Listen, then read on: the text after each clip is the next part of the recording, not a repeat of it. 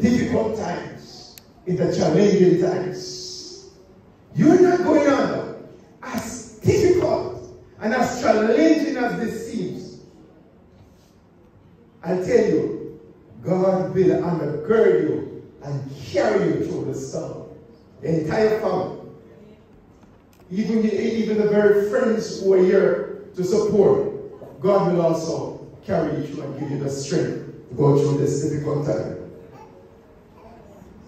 Amen. Be assured today, God knows your way. And He understands the pain you're feeling. Let me tell you something. God is real. Let me just get real with you. I know a lot of people will tell you that you don't ask God questions. So who's the best person to ask questions? I can ask you. Guess what? God is omniscient. I can't guarantee you an answer. But the best person, you're not sinning if you ask God something. But it's just that sometimes we accuse Him wrongfully. We accuse Him wrongfully. And we say, you know, sir, you know that. Why you do that? You understand? So nothing is wrong. Don't let anybody fool you. The best person to ask the questions, because He is omniscient. He knows everything. He's all knowledgeable. So ask Him all the questions. But it's just that I can't guarantee you'll get an answer. But one day, you will get the chance to see Him face to face. Amen. But he knows and He understands the pain you're feeling, the burden you're carrying at this time. And it is just real. And you can't be just real. If you want to bawl and water, because guess what? That person is close to you. You have bonded for years. You have done things with each other for years. You will miss that person.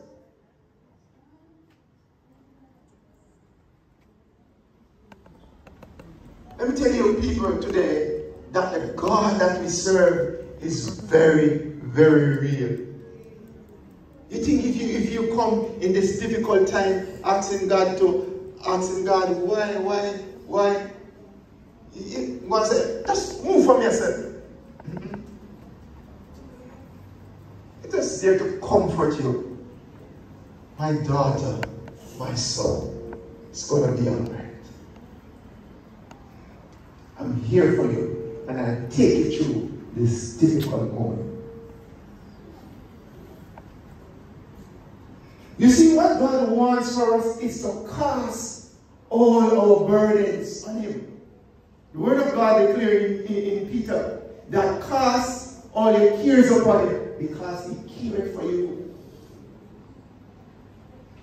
He's concerned, He's more concerned about your welfare than you are. You might think you are so concerned about your welfare, but He has your welfare at heart. He has your mental health at heart. You're not going under. But He's here, very much here, to take you through this time. You see, the Word of God did not say all things work it. It did not say that all things are good. I'm sorry. The Word of God did not say all things are good. If you go back and look at that scripture in Romans chapter 8, verse 28, it says that all things work together for good to them who love God. So all the situations in our life varies. Some are good, some are bad. But guess what? Not all of them are good. But those that are bad, those that are not favorable to us, He will work it out for our good. So, just like some of you would have remembered the story with Joseph, all his brothers threw him into the pit. Right? They meant it for evil. But guess what? God turned it around for good. can happen in your life. But I say to you today, this could be the very greatest time of your life. If you don't throw the towel, if you don't give up at this one. Yes. Because sometimes when we feel like, man, this one hit no man, but just can't recover from this one. I tell you, if you just trust God through this one, this one could be the greatest time of your life. As much as your mom is there, as much as your sister, because we have lost a mom, a sister, a daughter, a friend, a cousin, you name it. So all things work together for good, but all things are not good. Because that is very real, you know. It's just that sometimes we misquote the word of God. And there are other times when we misinterpret the word of God. Okay. So, in James chapter 1 verse 17, every good gift and every perfect gift is from above. You see, we have to understand the nature of God. We have to understand the character of God, because there's so much has been said about him. But you know what Paul said? That I may know him. That I may know him. I want to have an intimate knowledge, a personal knowledge of who he is. I don't just want to hear about him.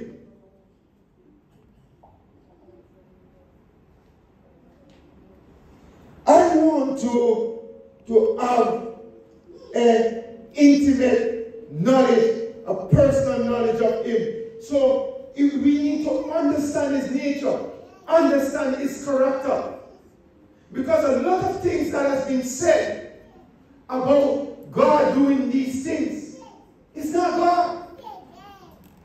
A lot of things that we have hold God to account, God has not done these things.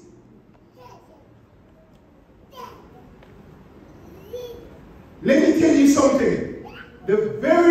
When you get back to the book of Genesis, and you see when God created everything, God said that it was what? Good. So everything is good, or was good, and it's still good. He has never mentioned anything about being bad.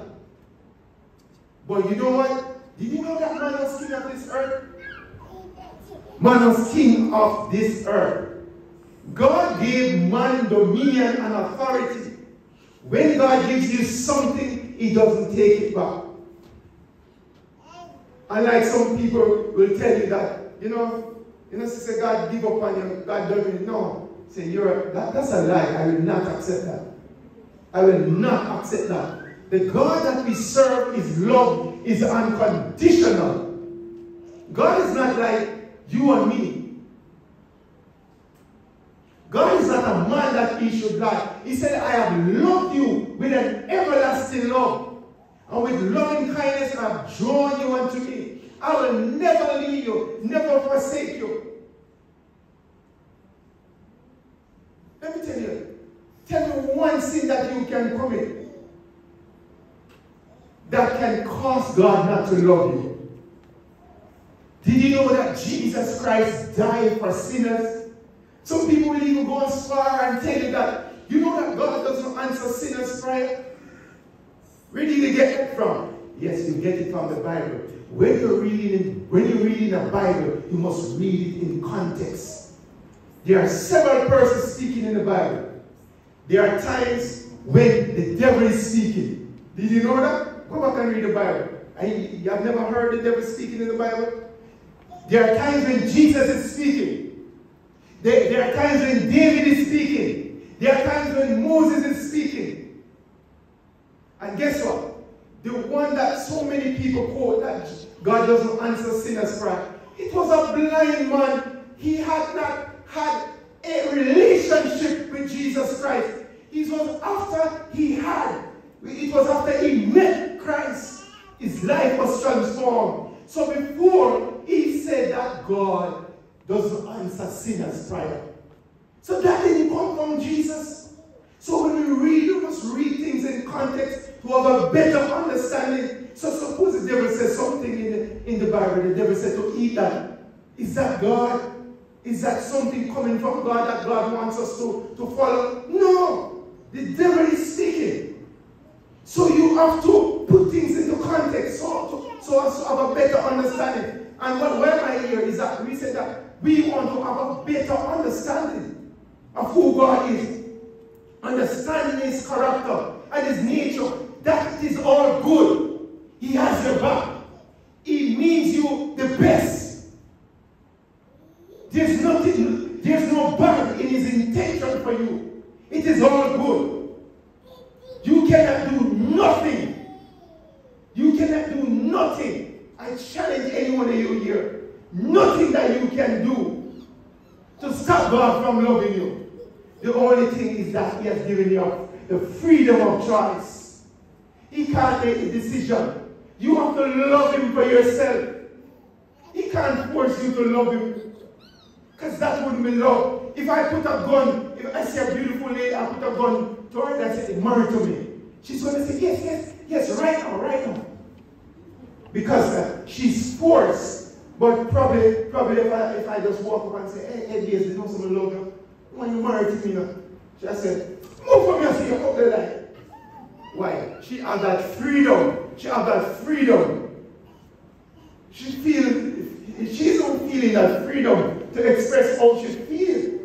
Or genuine feeling. You understand?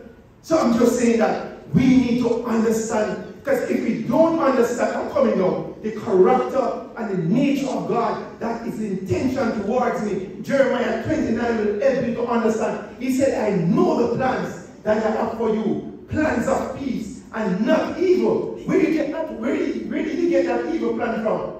That's not the one I have for you. The devil has an evil plan for our lives. All of us here. But I don't have an evil plan for you, my daughter, my son. I have a good plan. I have a plan to prosper you, to give you a hope, to give you a future, an expected end. He said, when you shall have seen me with all your heart, you will find me. That's Jeremiah 29, verses 11 to 14. You can read it when you get some time. There's no bad plan. There's nothing bad in his intention. He has your back. He wants the best for you. When everybody else give up on you, because guess what? They must still stop smoking it, so they give up on you. They must still stop drinking it. But let me tell you something. That person you see smoking right now, that person you see drinking right now, could be one of the most and the greatest person. I tell you, God has a good intention and a good plan for that individual. Don't give up on anybody. Don't let anybody write you. Some of you are familiar with football. You would have seen the World Cup the other day. Everybody saw how Argentina lost their first match. Some wrote off Argentina. Some person. And see now. Argentina is going home with the World Cup tomorrow. I know somebody is going to scold me now. Okay, that was just a little football thing. But I'm just saying, we can learn something from that. See, they're not all the way into the final. Don't count out anybody. Don't write off anybody. And if you are facing the most challenging moment in your life, don't write off yourself. Tell yourself, say, God is with me, and I'm going to make it through this difficult moment. So many of the good things is that your spouse is there to encourage you, to comfort you, and to strengthen you through this difficult time. And we appreciate families and friends, sisters, siblings are there with that encouraging word. I bless you. I'm coming home. I promised my wife was asking me how long I'm going to spend half an hour. I don't know. 15 minutes a day. Well, I'm coming down. Whether I'm going 15 minutes or not, I'm coming down. So we said that we want to understand the nature of God. Because if you don't understand the nature of God, you're going to be what? You're going to be hopeless. Because I'm in your corner and you think I mean you all the evil in this world. I'm like,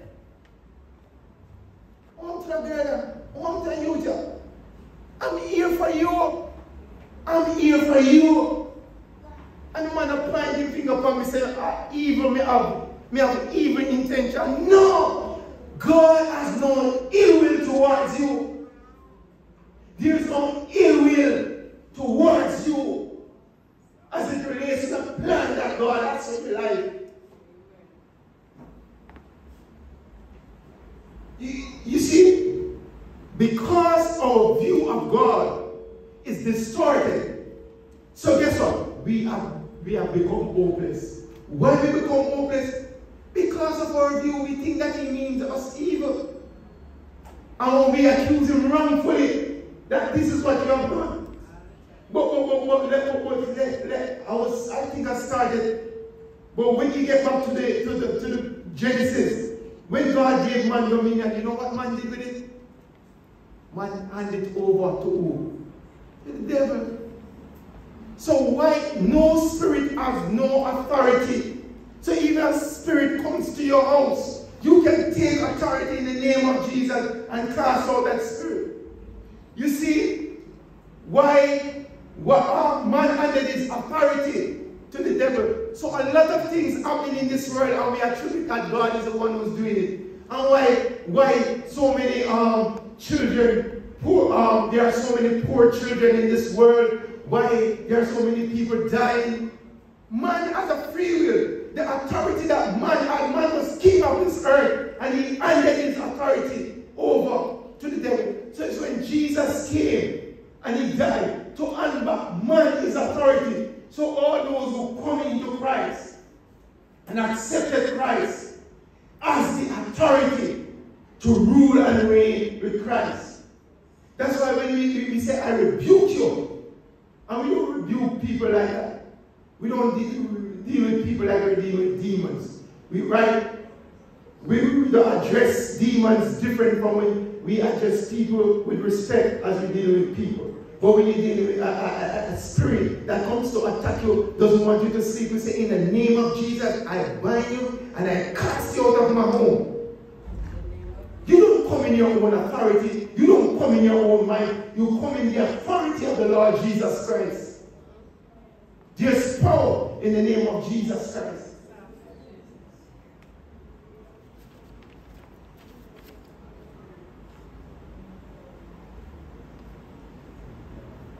Jesus specifically declared that I did not come to call the righteous, but sinners to repentance. You see, God doesn't want us to depend on our righteousness. If you give me 4 more minutes, I close. God doesn't want us to depend on our own righteousness. 2 men, share a story that is very clear. 2 men went up into the temple to pray.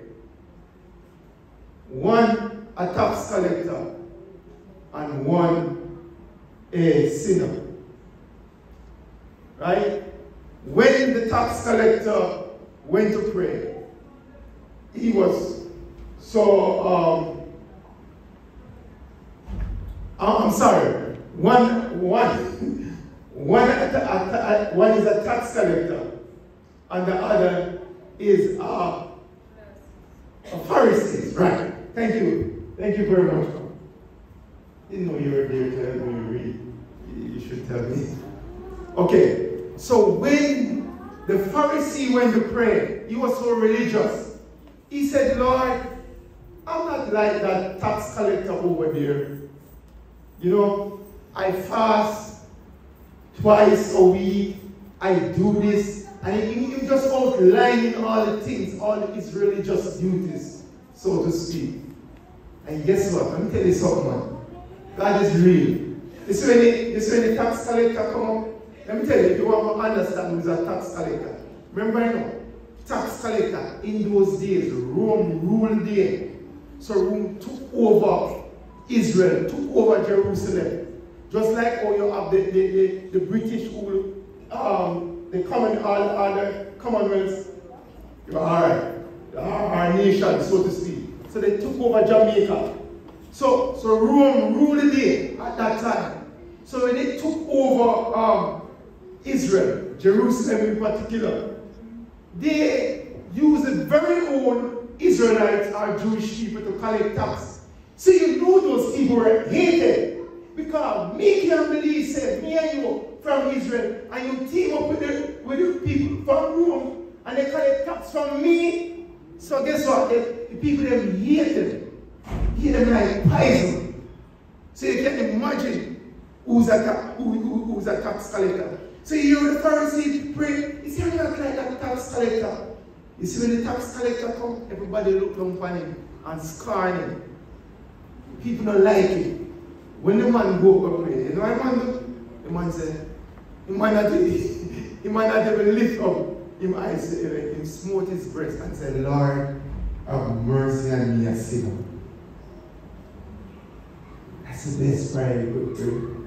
The word of God said, all have sinned and come short of the glory of God. He said, if any man says he has not sinned, the truth is not in him, and he makes God a liar. Because the only reason why Jesus came, he came for sinners. Let me tell you something. Jesus loves sinners.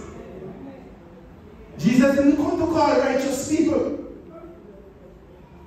Because, let me tell you the truth, our self-righteousness can't cut it. So, what Jesus wants us to do is to depend on his righteousness.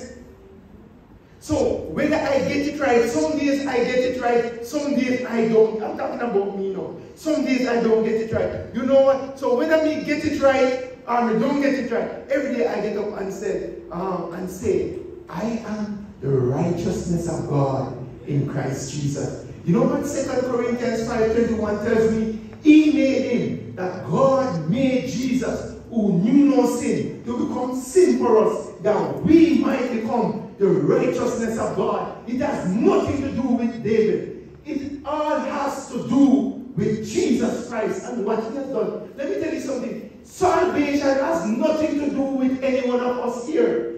It all has to do with Jesus Christ. He did it all. Jesus took your place. He took my place. I should have died. You should have died. But he took my place. He took our place. God made him. Because none of us here, we were qualified to become the sin offering. Jesus became the sin offering. Oh, let me tell you why God is not going to accept your self-righteousness. So don't, we can't hype upon people. And because we go to church and we do this. When you see somebody out there and them drinking and them might be smoking or doing something, hey, just remember where you come from now. Just remember where you're coming from now. I say, oh my God, there goes David and it not being for God. God, remember that young man. Remember that lady, God. If you can turn my life around, you can do it for her. Come on, we have to come out of this hype. And let me tell you how we church people make people out there think say salvation hard. Salvation is not hard. Because salvation has nothing to do with any one of us church people. I tell you, straight up, it all has to do with Jesus. It's what Jesus has done. It's Jesus' righteousness. Forget it, you know. In other words, Jesus achieved. Come here quickly, please.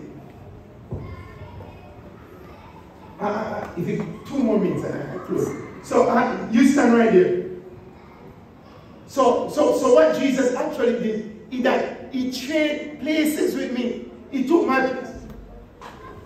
So it was a divine exchange. So all the bad things, the unrighteousness, all the sin, he took my sins and all his righteousness. I receive it. Did you know that when Jesus went to the cross and very first time God turned away his face, he said, my Father, why hast thou forsaken me? For the very first time, why? God cannot deal with sin. And for the first time, because he took our place to become the sacrifice for sin. So guess what? Only Jesus will appease the wrath of God. God was wrath with sin. So guess what? You don't have to send yourself to condemn yourself because you commit sin. Or you are a sinner. There is hope for you because God has made provision so that you can have that divine exchange. You can take on the righteousness of Jesus. You can now become the righteousness of God because of Jesus Christ. Jesus took my place. Get to know your God today. You'll no grudges against you. No ill will. His intention is all good towards you. He has no desire to sink you. So if you hear a voice saying, because we do that, you know, so because we do that, and that's why, that's not God. That's not God. So everybody who I hear advice now, I say, you know, so because you do that, and that's why that happened to you. I want you even right now, in the mighty name of Jesus, I silence. In the mighty name of Jesus, I silence every negative voice that is plaguing my mind. Come on, say that. In the mighty name of Jesus, I silence every negative voice that is plaguing my mind. Because that's not God.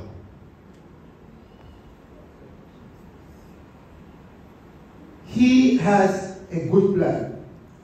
People of God, we serve a wonderful, beautiful, caring God who sent his one and only Son, Jesus Christ, to die.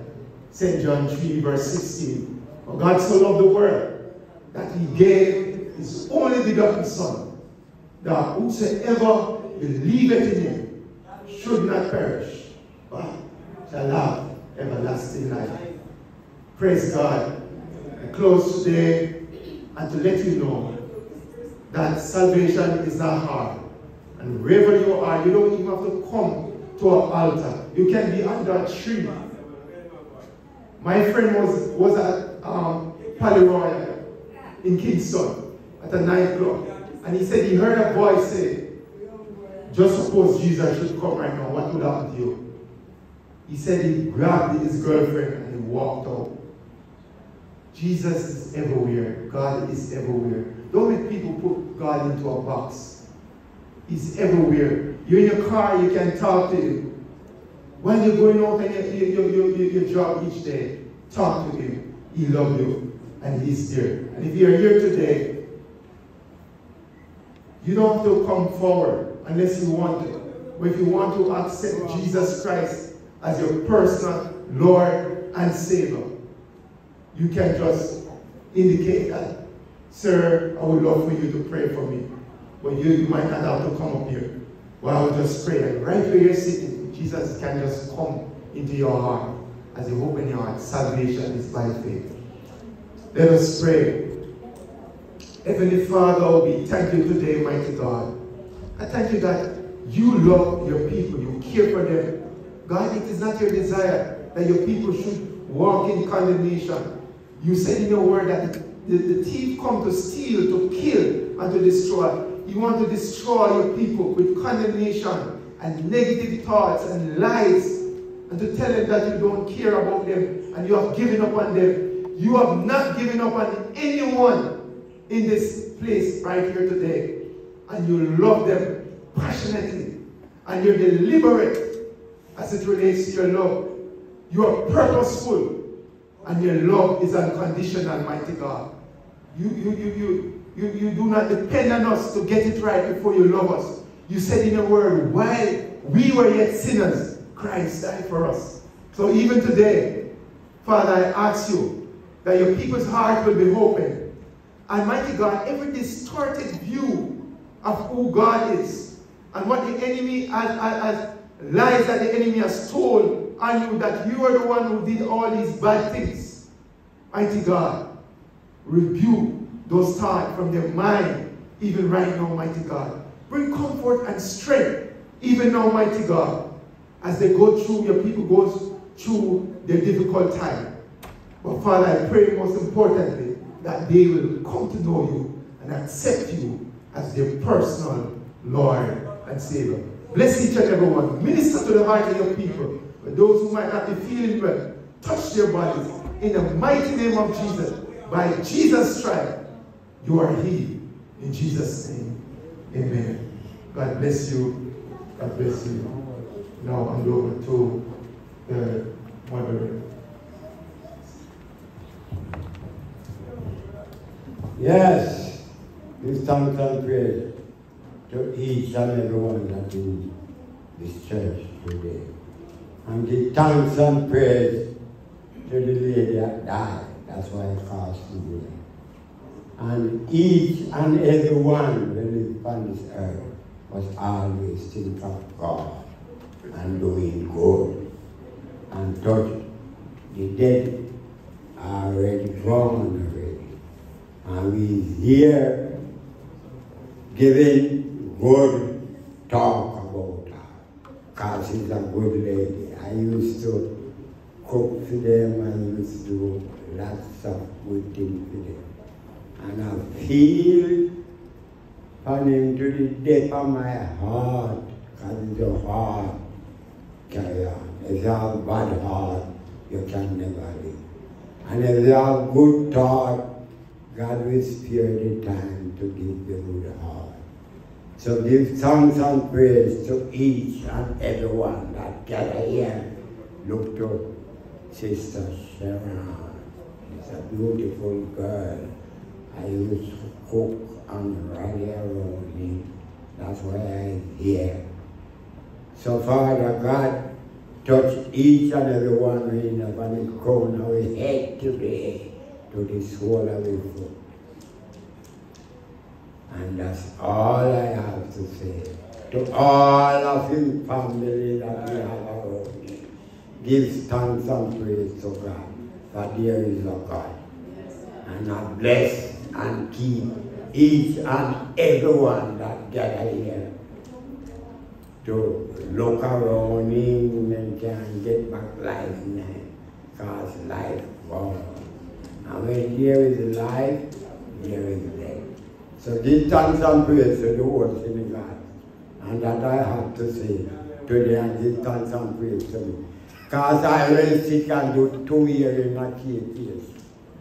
I was in a live machine for more than 10 days.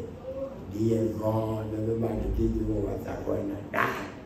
But God never ready for me. So as died, I was here, can come talk with you. So give thanks and praise to each and every one. Praise God. Touch you from the crown of your head, Father God, to the sole of your feet that you walk, Father. And give thanks and praise. Thank you, sir, and thank you, Pastor Seabright, for that wonderful message. Before we continue the program, we're just asking Ryan McConnor to please come with his tribute. McConnor.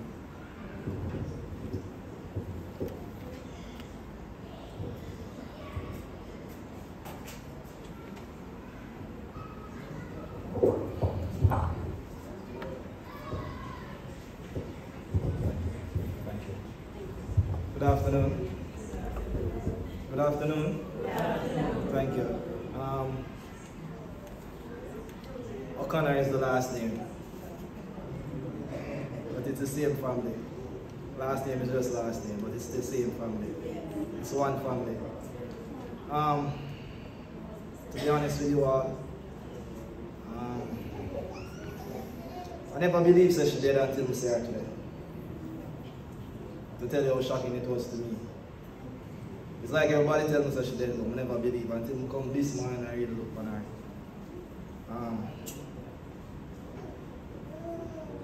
Something different just touched my heart, you know. cousin 2 weeks ago, and he passed off 3 days after I talked to him, which is nada.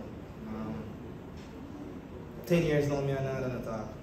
Sad to say, because of foolishness. I think Auntie Sharon passing, I said I have to come up here and say this.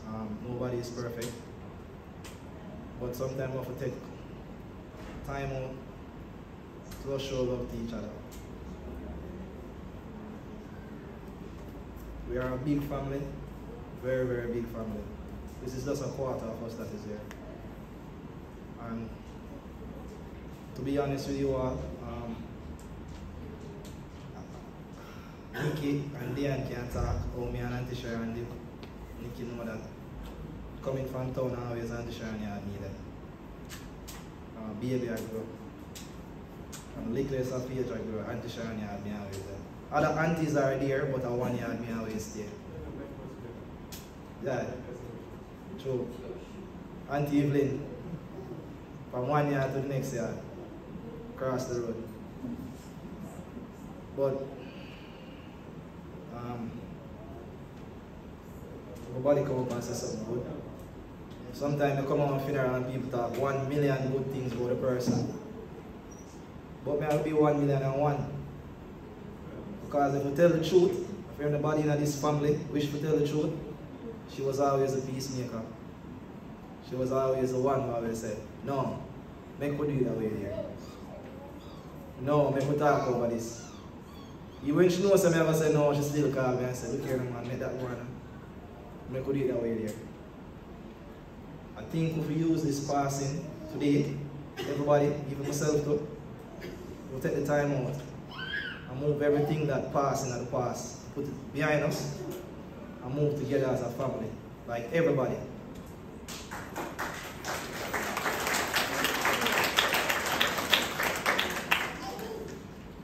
I got 3 kids. How much of my family don't always know the children? I have so much cousins.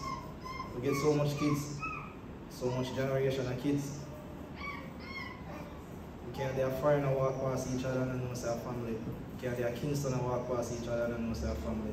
We can't there songwriters walk past each other and know it's our family. To say this and to say that, let us not use our passing as a sadness, but as a new birth of life for everybody, the family itself. No last name but family. Everybody that is here as a cousin, a sister, a nephew, an uncle.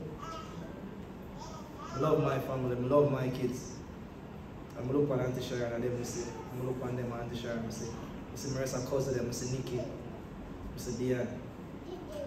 My auntie will burn me even more now for nada. It's a sad day. But, Pastor said just now, God never turned him back on nobody.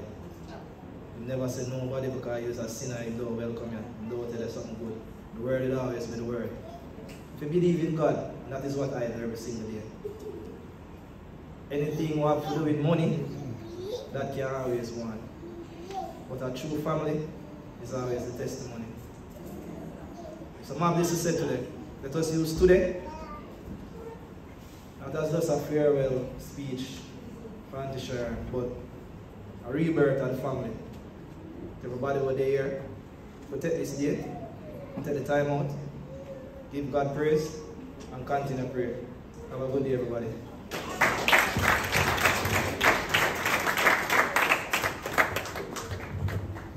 That was very beautiful, Ryan.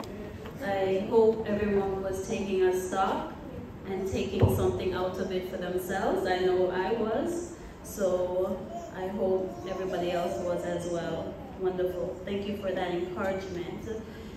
We're coming down. We're going, as you look at your program, you'll see we have a hymn, and it says, "What a wonderful Savior is Jesus my Lord." I'm going to call back David or any singer in this house. I think Basigan, not a beautiful singer, but that can come and help us sing the song.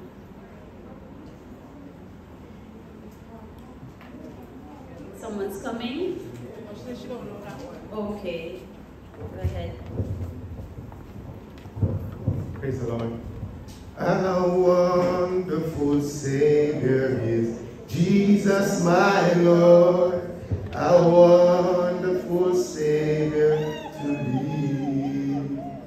He hideth my soul in the cleft of the rock, where rivers of pleasure I see. He hideth my soul in the cleft of the rock, that shadows the dry, thirsty land. He hideth my life in the depths of his love, and covers me there with his hand, and covers me there with his hand. A wonderful Savior is Jesus, my Lord. He taketh my burdens away. He holdeth me up, and I shall not be moved. He giveth me strength as my head.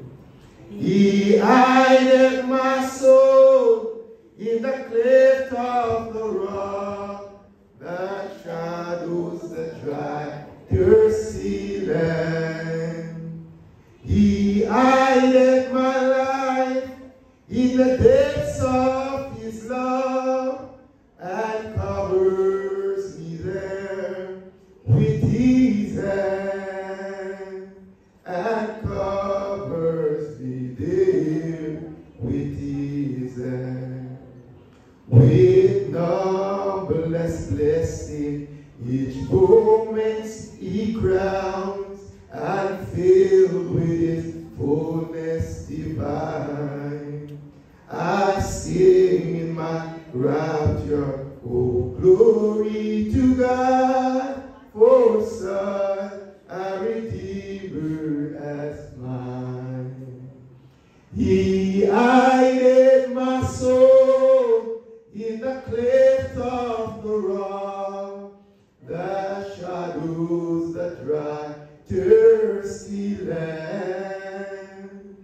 He hideth my life in the depths of his love, and covers me there with his hand, and covers me there with his hand, and covers me there with his hand.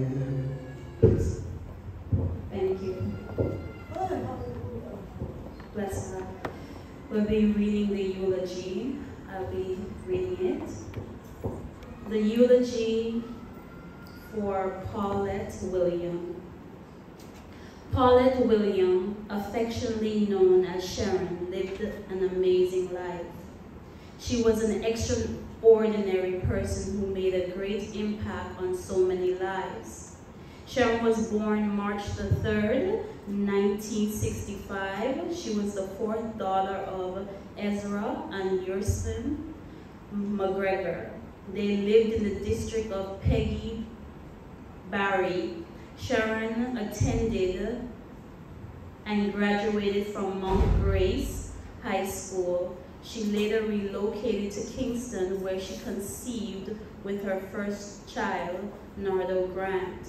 After a few years in Kingston, Sharon moved back to the parish of Westmoreland, where she resided in the district of Church Lincoln.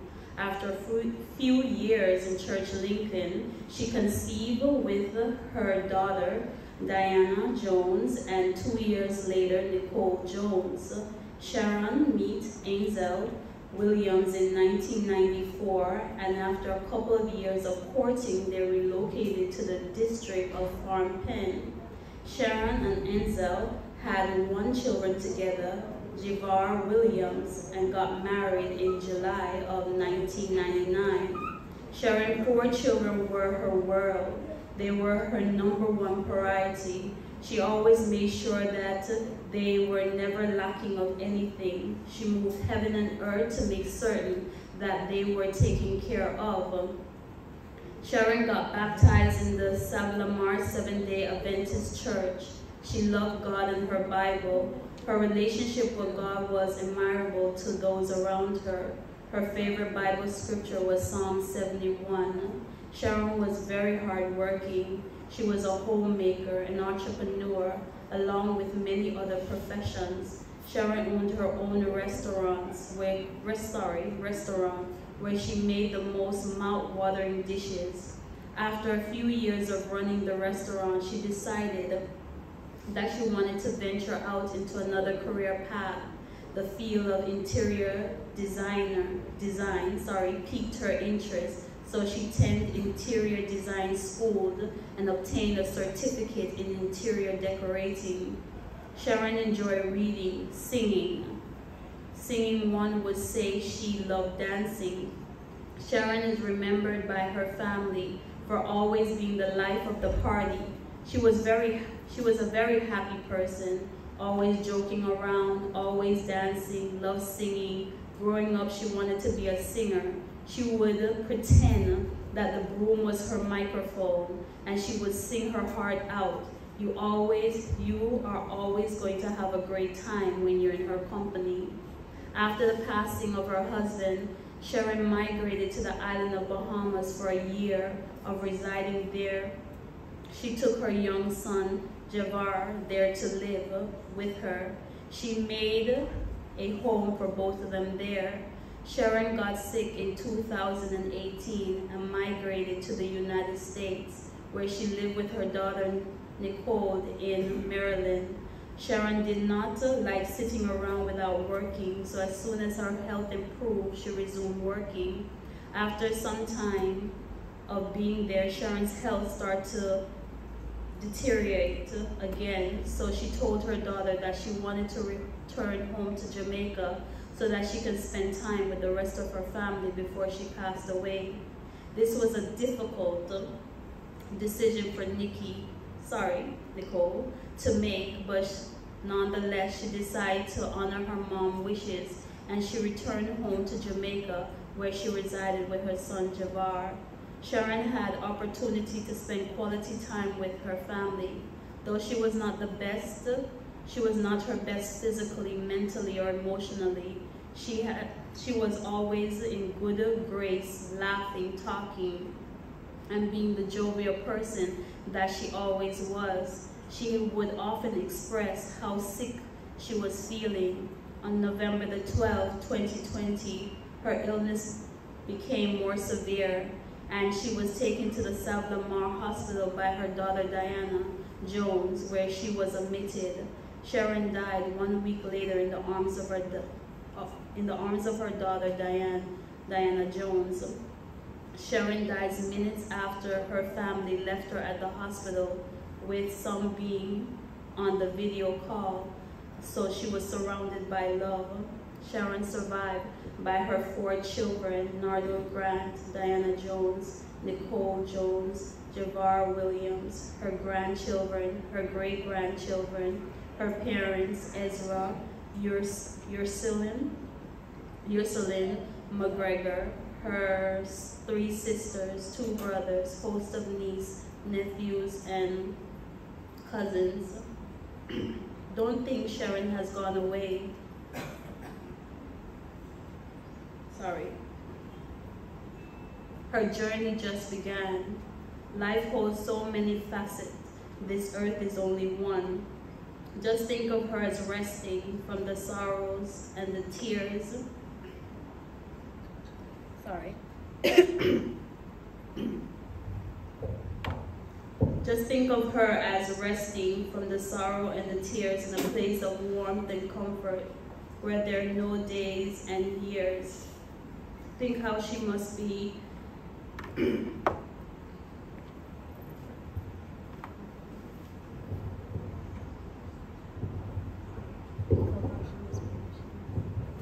Okay, let me just tell my wife here.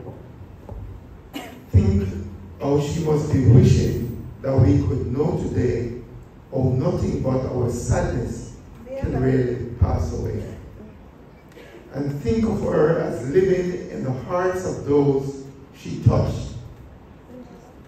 For nothing love is everlasting. Let me read that again. For nothing love is everlasting. And she was loved so much. The family of Sharon Williams would like to thank you all for your love and comfort during our most difficult time. God bless you. Amen.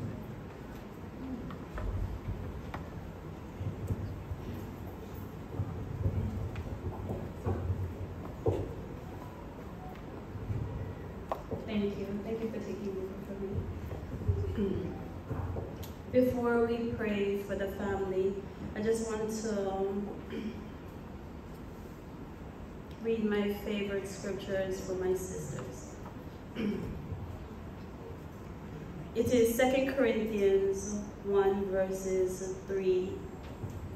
It says, all praise to God, the Father of our Lord Jesus Christ. God is our merciful Father and the source of all comfort. He comforts us in our troubles so that we can comfort others. When they are troubled, we will be able to give them the same comfort God has given us. For the more we suffer for Christ, the more God will shower us with his comfort through Christ. Even when we are weighed down with trouble, it is for your comfort and salvation. For when we ourselves are comforted, we will certainly comfort you, and then you can patiently endure the things we suffer. We are confident that as you share in our suffering, you also share in the comfort God gives us. We think you ought to know, dear brothers and sisters, about the trouble we went through in the province of Asia. We were crushed, overwhelmed beyond our ability to endure, and we thought we would never live through it. In fact, we expected to die. As a result, we stopped relying on ourselves and learning to rely only on God who raised the dead. I just want to encourage you this afternoon is that your hope is in God. See, there's a point in our lives when we have to get to the place where we recognize that as humans, we are not sufficient enough. That we cannot do it on our own. And even though you may have friends and family members around you, that will never be enough, because you can be in a room filled of a lot of people and still feel lonely and still feel that you're not loved. But then Paul says that we were at the point of death, that there are times in your lives when you're going to feel like you want to die, that you do not want to live. But he says, this point, when you get to that place in this life, just remember, stop relying on yourself and choose to rely on God. Choose to trust him in this time. Choose to know that he's there for you and he has your back, and that he will rescue you in the time of difficulty. See, all of us here, we will leave, but the one person that will continue to stay is God. Because he promised in your words that he will never leave you and he will never forsake you. And God is not a man that he shall lie. And I promise you, if you put your trust in him, that all the difficulties that you're facing with losing your mother, with losing your father, with all the other personal issues that you may have within your lives, God will see you through. He will become your joy in the midst of trouble. He will become your peace, and he will give you overwhelming victory. I just wanted to say that and share that with them. Right, so we're going to be praying for the family, so I'm asking only the family member to stand.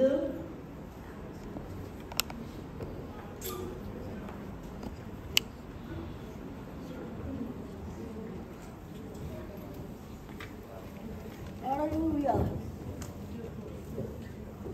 we will pray for them. Father, we place this family before you, mighty God.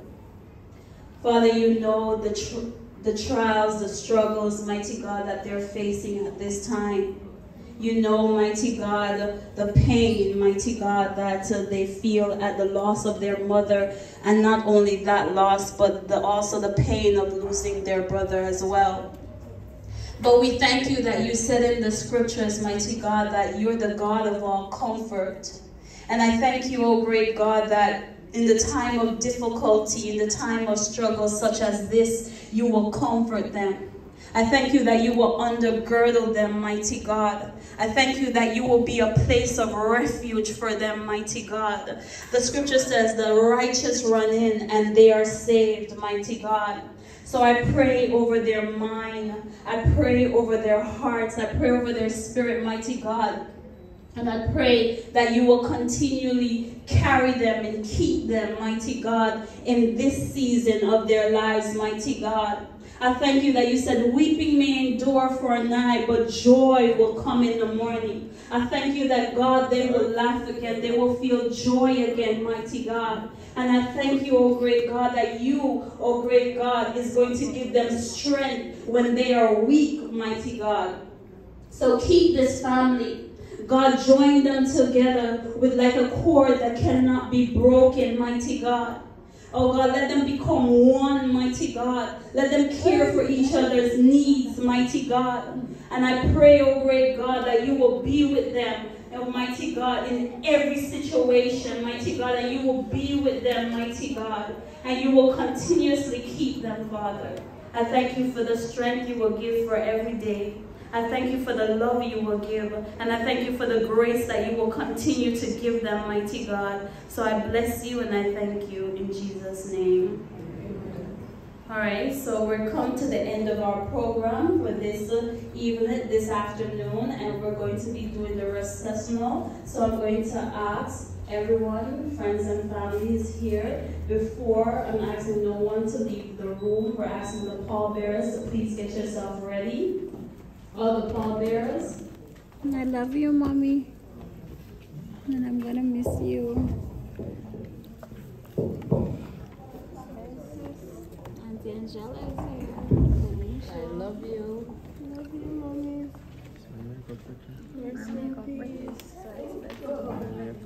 You're so beautiful, my beautiful sister. Yes, you are. As always, you're the prettiest one.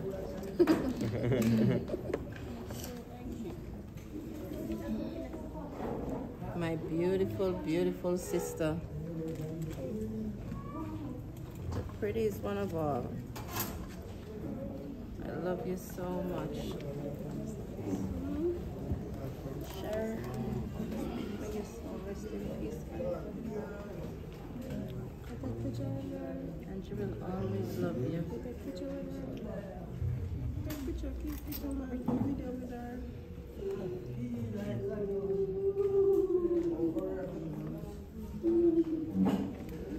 Watch over us, all of us, sure.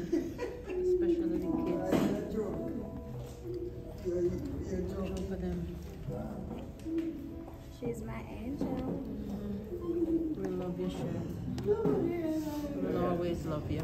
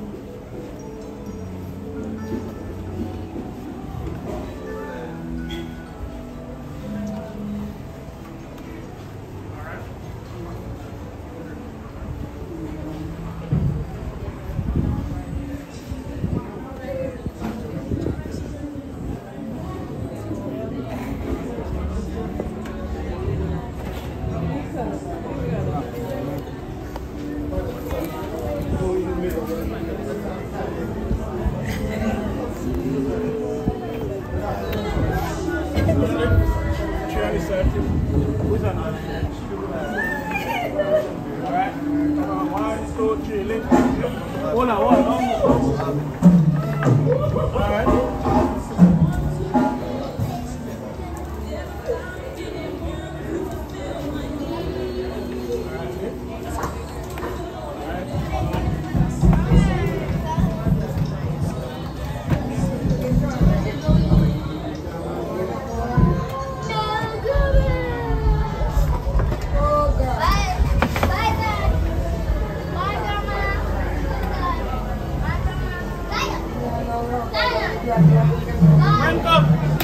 Cuento. Look here. Everything not coming. Putting everything inside.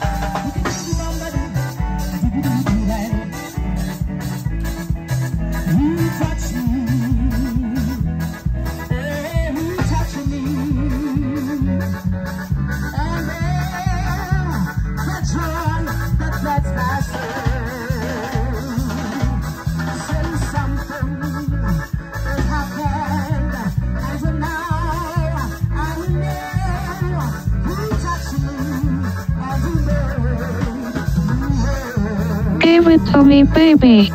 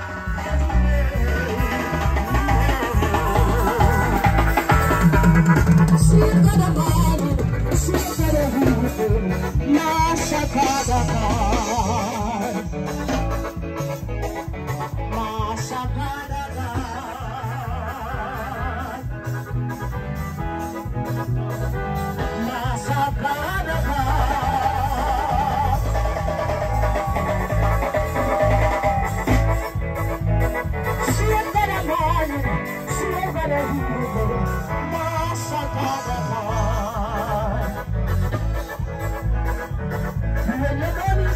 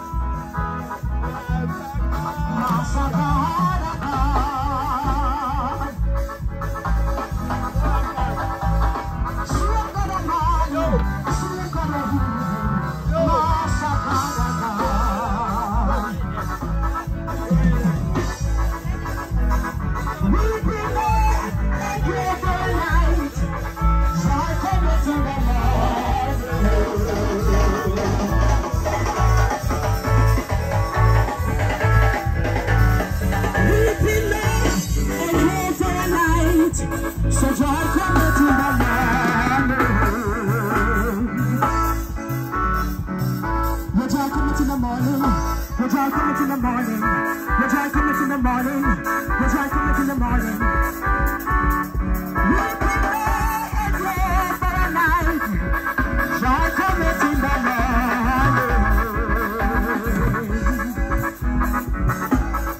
I want to hear the morning. I want to hear the morning. I want to hear the morning.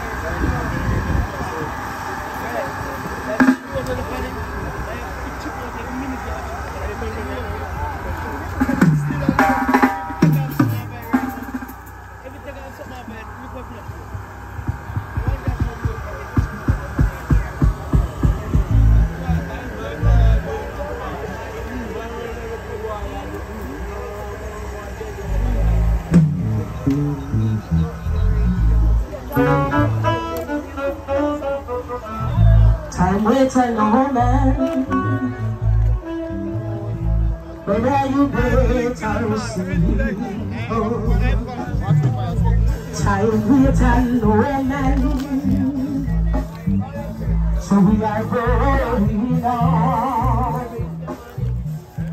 When the Lord shall call you,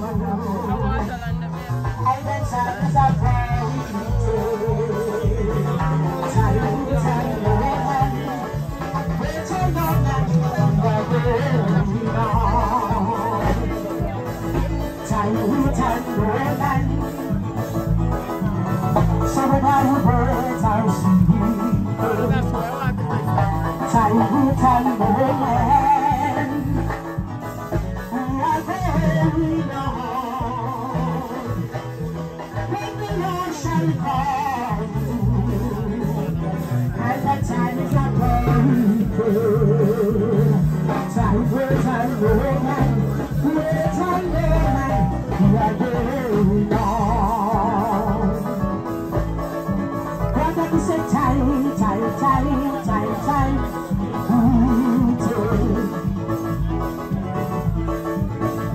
Say time, we'll turn. Thank you, Jesus. You must come and we'll be right here on time. Whether you're ready or not, my Jesus is coming. Whether you're ready or not, so he's coming again. Whether you're ready or not, my Jesus is coming. Whether you're ready or not, he's coming again.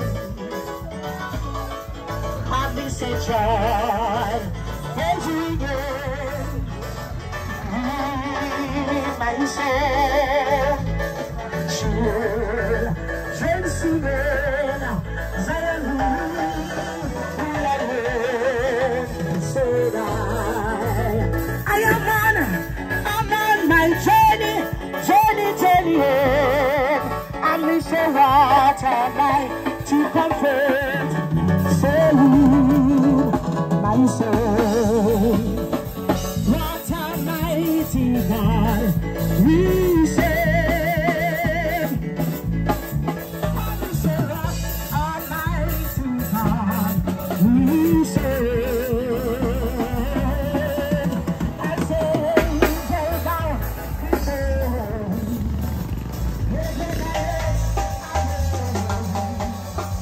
What a mighty God we serve.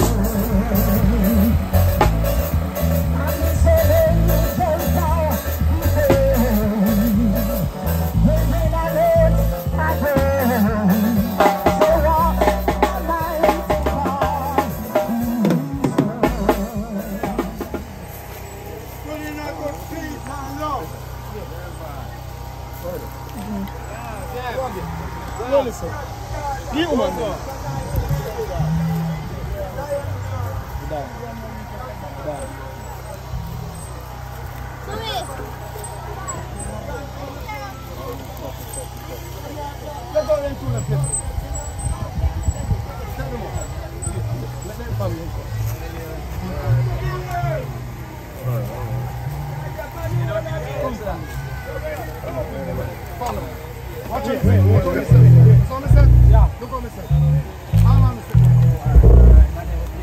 Yeah.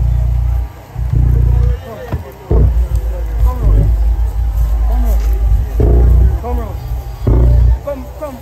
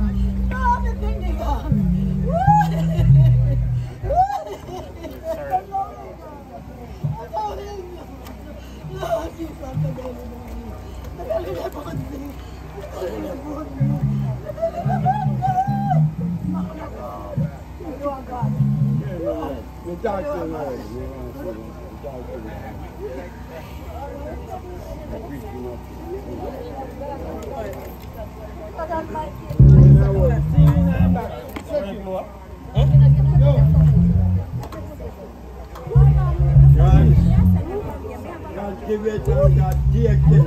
Bless the name of the Lord, you're dead. Oh, do the dog couldn't beat me. Oh, you left me God. You left me God, the doctor.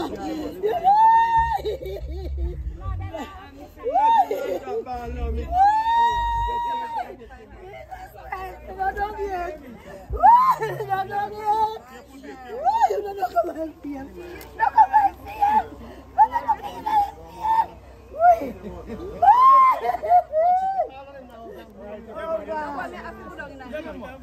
when you go down, you lay them on top. Yeah. When you go down, you slow. No man, see that.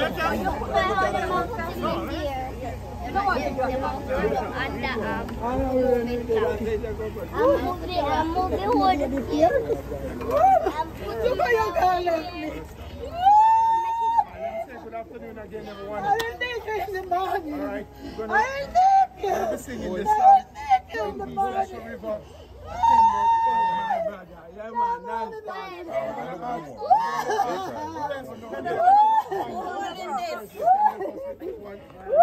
Ryan, Mama, come over this way, the man them work. Let the man them work. Come over here.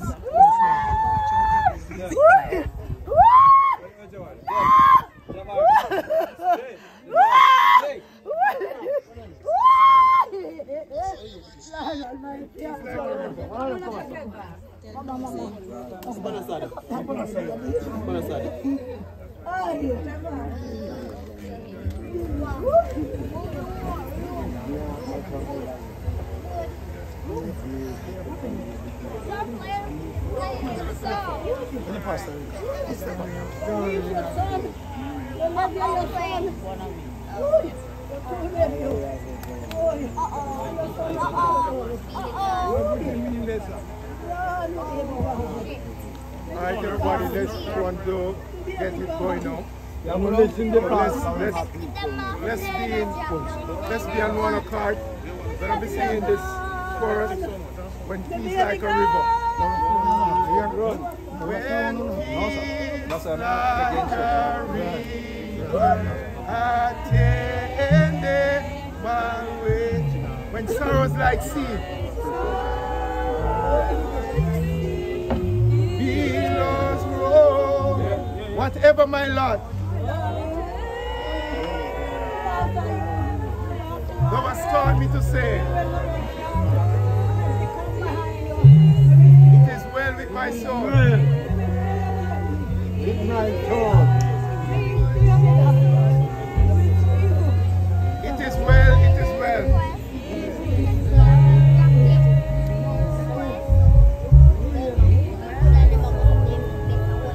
It is well.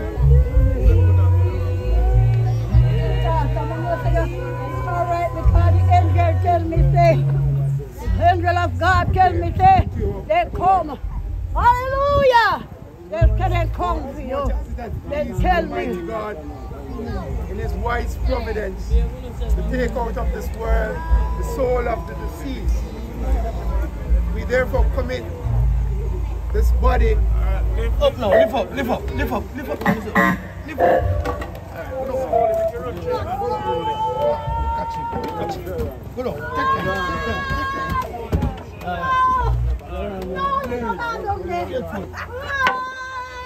Come on. Hold it.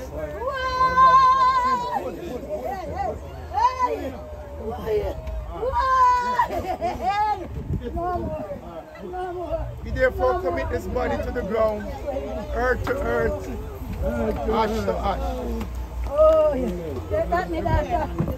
Dust to dust, looking for the general resurrection and the last day and the life of the world to come through our Lord Jesus Christ, and whose coming in glorious majesty to judge the world, the earth and the sea shall give up their dead, and the corruptible bodies of those who sleep in Him shall be changed and make like into His glorious body according to the working, whereby He is able to subdue all things Himself.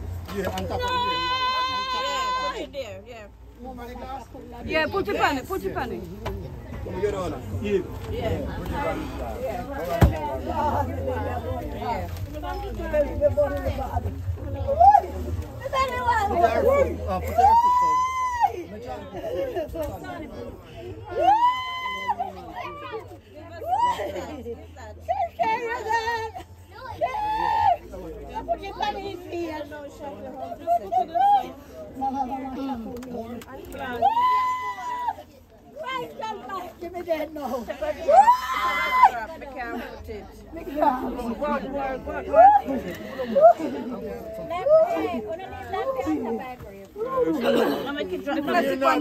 I am the first and the last, the living one. I died, and behold, I am alive forevermore.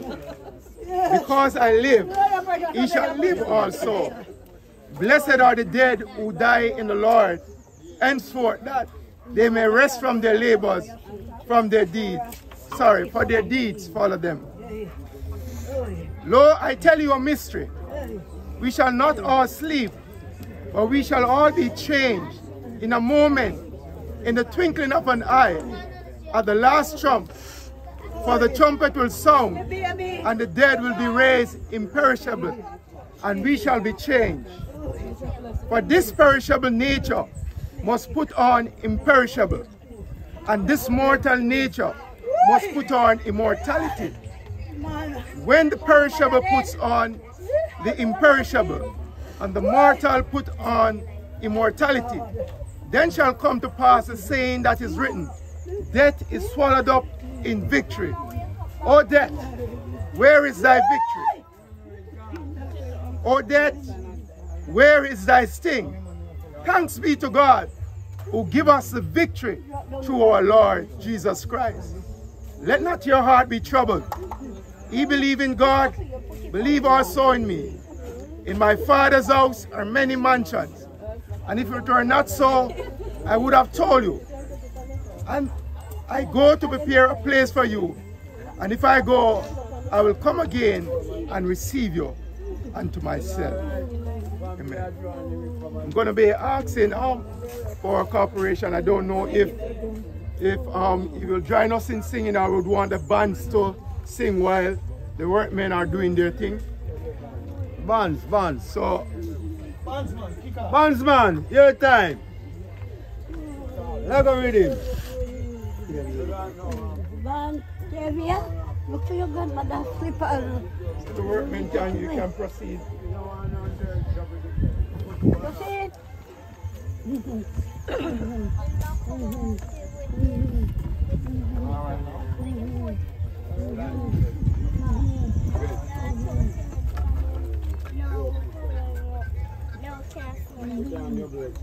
No man, all right, man. Move it back out of your way. Come on. Move it back in front of your way.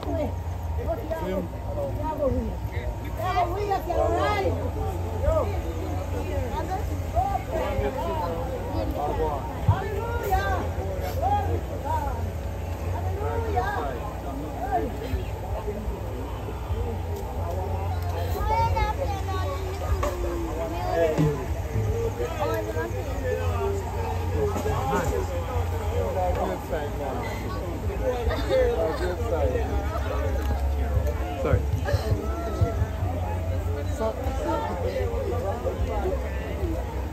Here. Here. Yeah. Check out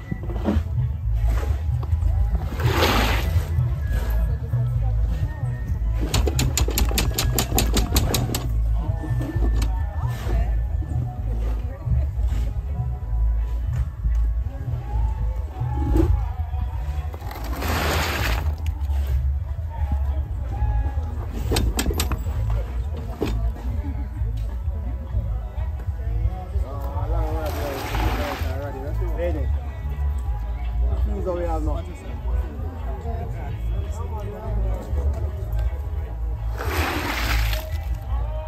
We have that for booze, you know?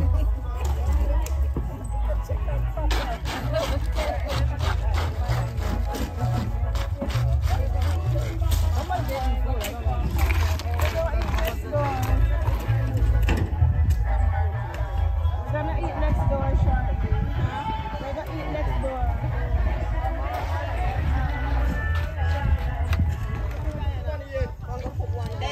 Yeah, no, we need somebody. You need now to do it now. This over there, boy.